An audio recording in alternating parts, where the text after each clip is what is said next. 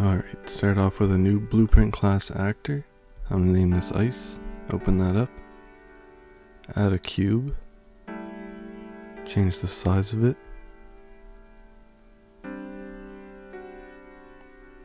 Add your material to it if you want. And then with the ice selected, you want to add a box collision.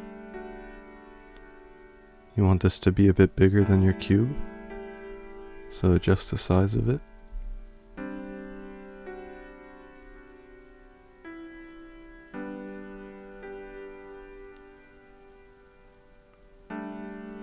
And then with the box collision still selected, you want to scroll down on the right side and get on component begin overlap.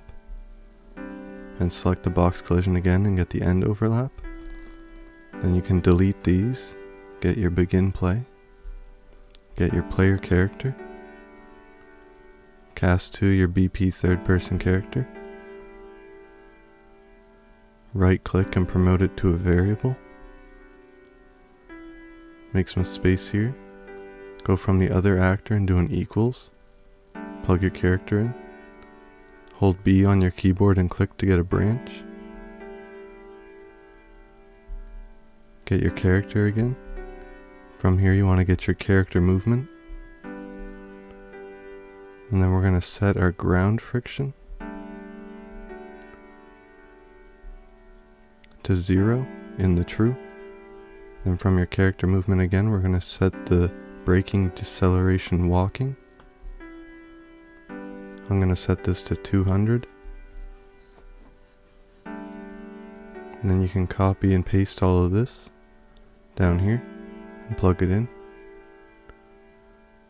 And then change the values back to your default values. You can find them in your character movement on your character blueprint.